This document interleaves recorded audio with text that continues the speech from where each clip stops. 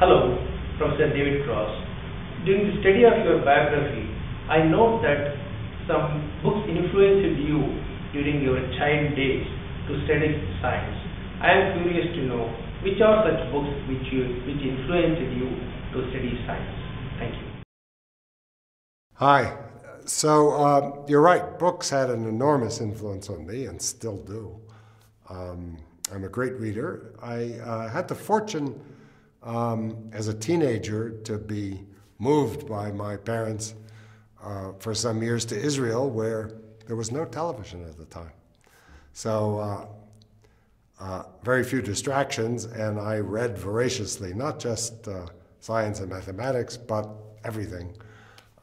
And that was great. And reading popular science books and books about mathematics and astronomy and physics, books I remember by George Gamow, 1, 2, 3, Infinity, and books even by Einstein, his wonderful introduction to physics, and by Eddington about astronomy, really turned me on to the excitement of modern physics and convinced me at a very early age that I wanted to be a theoretical physicist.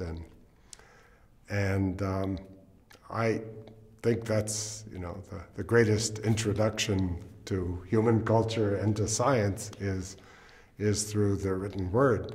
Nowadays, of course, teenagers, children have the access to the internet and to an incredible wealth of information. The only problem is it's rather hard to distinguish between what is good and what is bad, and to be guided in this unbelievable wealth of data and information. But libraries are just as good, and it's a great way to learn about the world and what one knows about the world. It certainly is what attracted me to science.